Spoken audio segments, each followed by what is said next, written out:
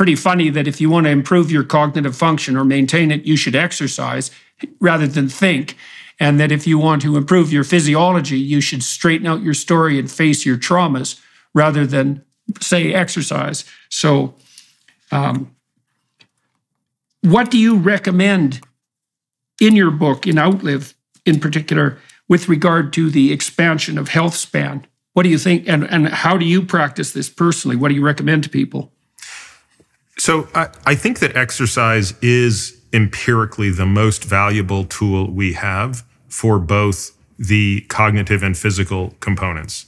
So let's start with the cognitive, because I think here it was less intuitive. So about 10 years ago, when I really went down this rabbit hole, I had one of my research analysts spend a lot of time going through the literature. So we created a framework where we were going to look at every single intervention and how it impacted executive function, processing speed, short-term memory, long-term memory. Those were the 4 metrics we cared about, because as you point out, those are all bits of intelligence that decline with age. So, we looked at everything. Okay, so we looked at every molecule, we looked at every possible thing that you could think of.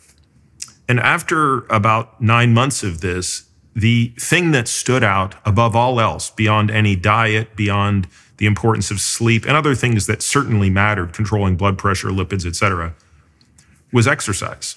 And I even though I was a lifelong exerciser and loved to exercise, I just couldn't believe it. It seemed so trite that exercise could have such a profound difference on the state of cognition, not just in terms of its performance as effectively a nootropic, but also in its ability to delay, if not outright prevent, dementia. So once we dug into the mechanisms, I think it became clear why exercise is so potent. And it's basically that it is acting on so many different levels. So as you pointed out, it's acting at a metabolic level. The brain is such an energy demanding organ.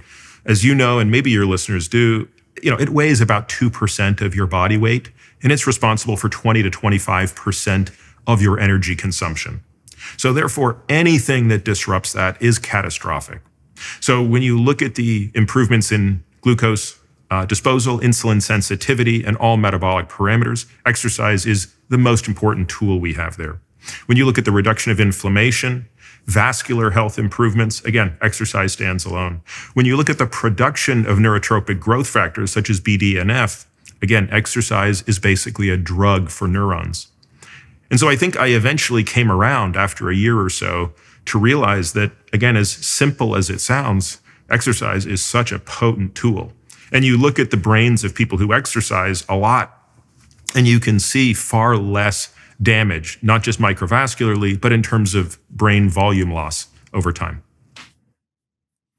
So let's talk about exercise from the perspective of a behavioral psychologist. So one of the things you learn as a behavioral psychologist is that it's very difficult for people to change their attitudes or their actions, and it's very difficult for people to change their lives.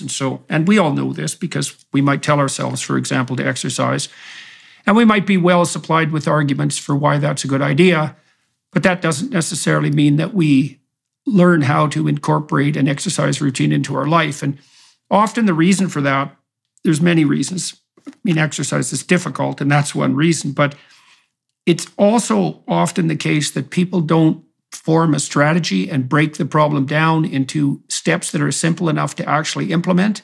So they think things like, well, I'll go to the gym 2 hours a day, 3 times a week, and I'll start that next week. And truth of the matter is they don't have 6 hours to spend, and they can't tell themselves what to do anyways.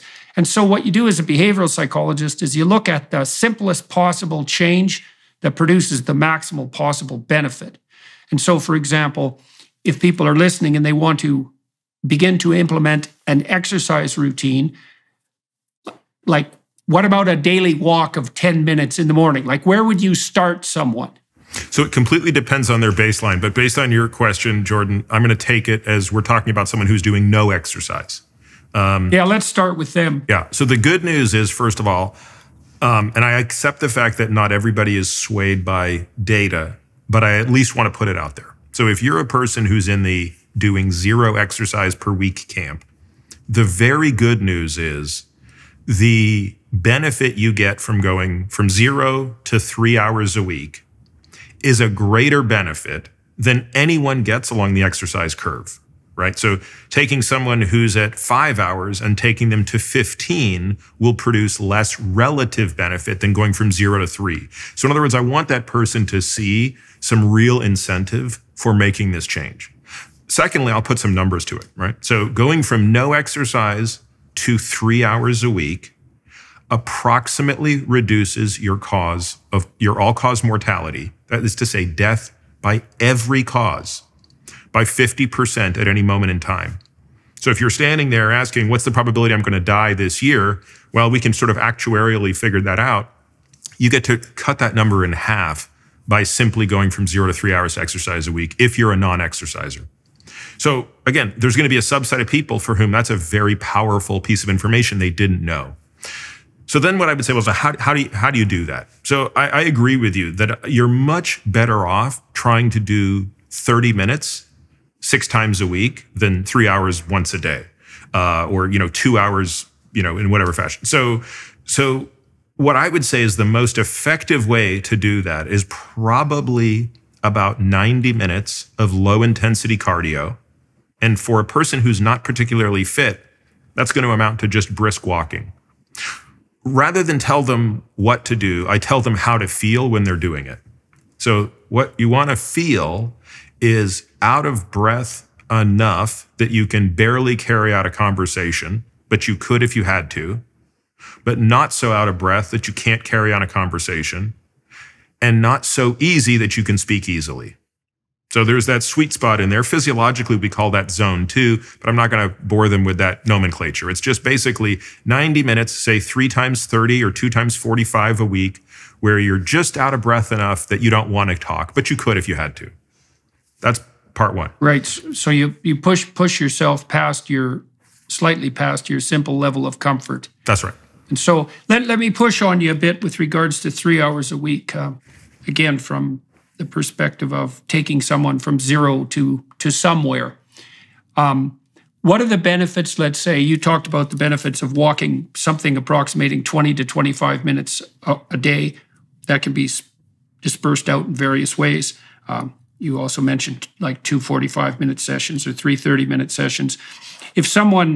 What would happen if someone goes from 0 to like 10 minutes a day or an hour a week? Where do the benefits of that 3 hours that's a great question. I don't think we have the fidelity of the data at that level because you generally don't push enough of a conditioning benefit.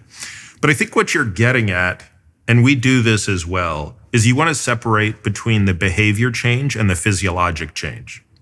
And for some people, and James Clear has written a lot about this, but I think a lot of people have come to the same conclusion with any behavior change. If it's a person who's never done anything, you're right. The answer might be for every day when you wake up in the morning, rather than your normal routine of jumping in front of the computer, I want you to go and walk around the block once. It'll take 4 minutes. And so I don't want to represent you're going to get a physiologic benefit from that. You probably won't. But what you will get is you're going to start to reset a behavior, which is, the first thing I do in the morning now is this other thing. And we'll slowly increase that. And at some point, you will get a physiologic benefit. But what we're doing is planting the seed of how to change the behavior. Yeah, well, and you can always expand that over a year. I mean, another thing I learned as a behavioral therapist, and this seems obvious, but it's not obvious enough so that people think about it or put it into practice, is that your life is made up of the very small number of things that you repeat every day. And these are often things that people consider trivial. So, for example, lots of people sit down to have dinner with their family every evening, and they don't consider that special. But because you do it every damn day for an hour and a half, it's like 8% of your life. So you only have to get 15 of those things in order, and you have your whole life in order.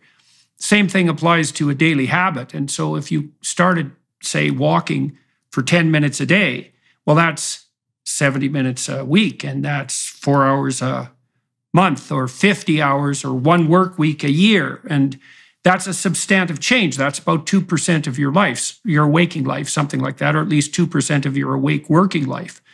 And so it's useful for everyone listening to understand that small changes that you maintain can be of radical importance. And once you're walking for 10 minutes a day, it's a hell of a lot easier to go to, say, 12 minutes than it is to go from 0 to walking at all.